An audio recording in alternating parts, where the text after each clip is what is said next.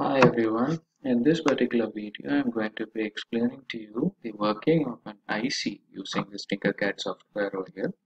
So TinkerCAD, as you are aware, is an open source tool in which you can build circuits and mainly using Arduino microcontrollers. Here we are going to be looking into a basic circuit diagram in which you are going to be using a NAND gate which is 74HC00. We are going to look into the working of this particular NAND gate over here.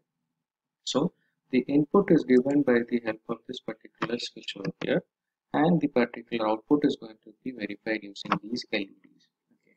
So where do we get these components from the list over here, and what are the components required are the ones that we're going to see first.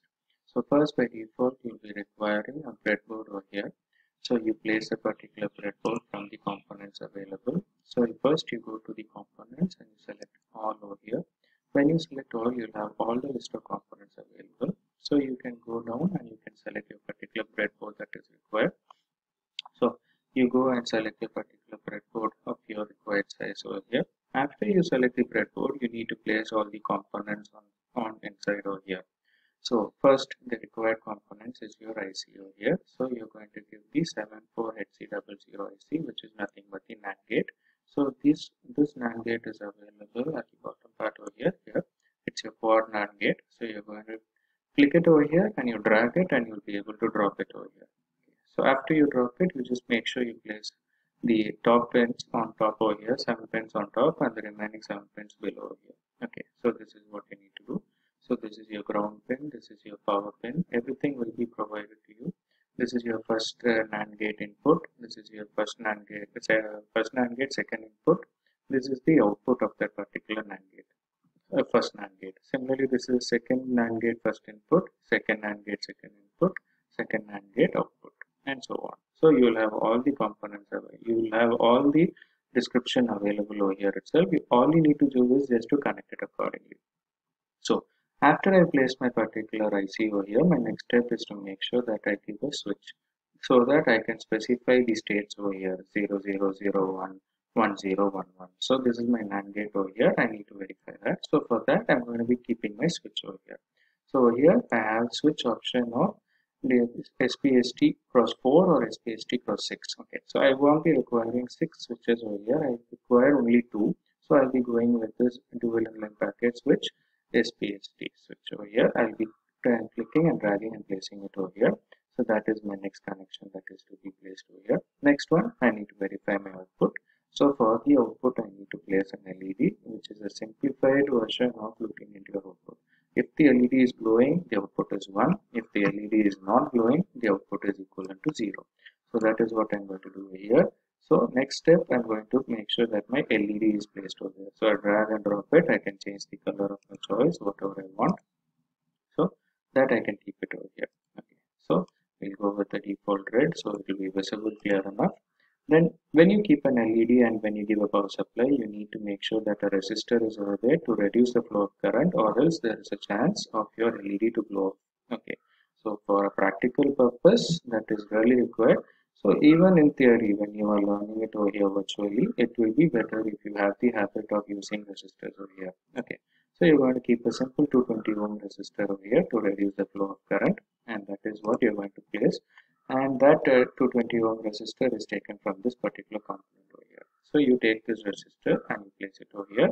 You can edit the values of your choice. Okay, you can enter whatever value you want. You can edit it whatever range you want it to be. Okay. So next, as we saw, this is your quad NAND gate, and as we saw, this is your dual inline packet switch over here, and this is your particular breadboard over here. Next, what is required? We need to power up this particular circuit. So to power up this particular circuit, you have your power supply over here. So this power supply has to be taken from here also. That is also available from this particular circuit.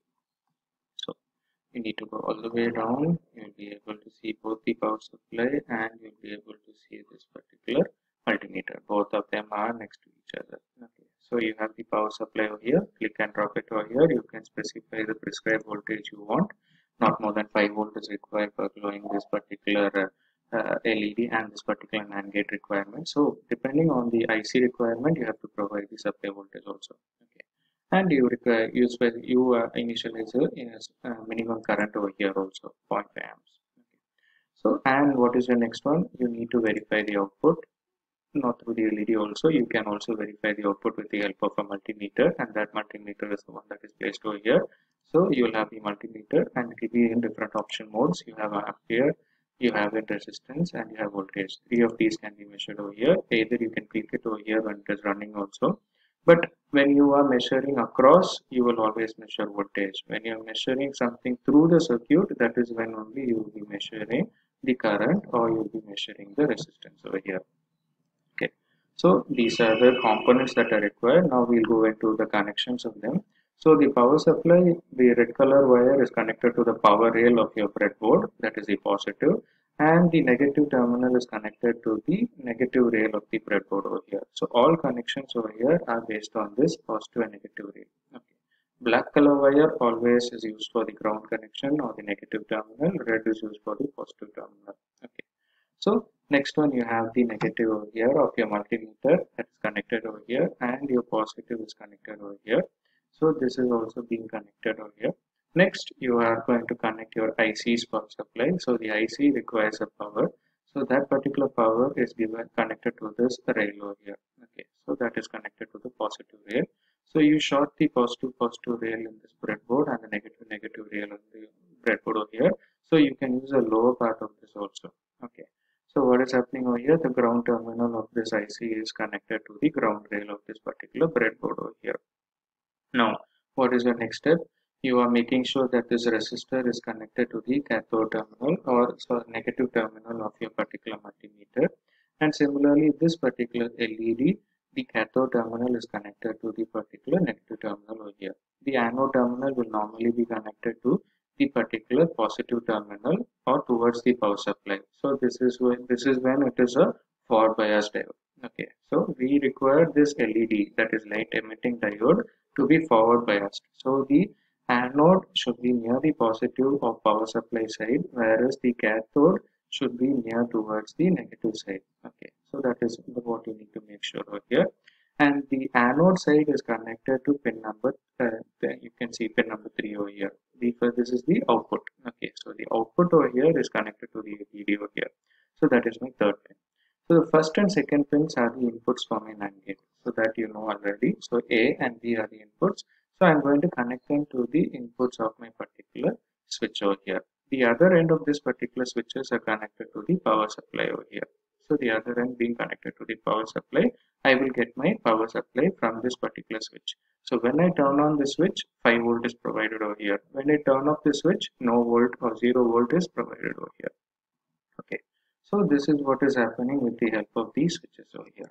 So after placing all these components and interconnecting them, the next step that I need to do is I need to start simulation. You are not using any microcontroller over here, so code is not required to be put inside over here. So you can directly start your simulation over here. So you can see that it is a NAND gate. So NAND gate, you can see that for 0, 0, 0, 1, 1, 0, the output is going to be 1. Only for the 1, 1 condition, the output is going to be 0. That you know for a NAND gate. Okay. So you see 0, 0, you can see that the LED is on and you have a 5 volt across the output over here. Similarly, when you click over here on this particular button, you can see that it is changed to 1. So 0, 1 is my combination over here. For 0, 1 also, you can see the LED is on and 5 volt is available. Next, similarly, you can go for the combination 1, 0 and you see that same 5 volt is available over here and you can see that the LED is going. Last combination 1, 1 combination over here.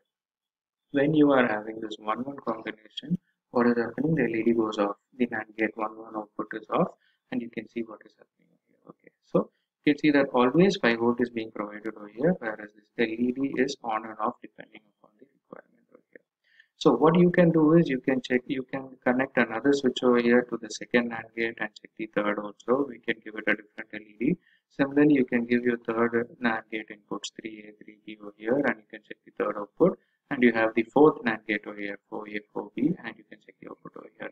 So you can use all these 4 NAND gates of this particular IC using this particular tool and make sure they are working. I hope you understood.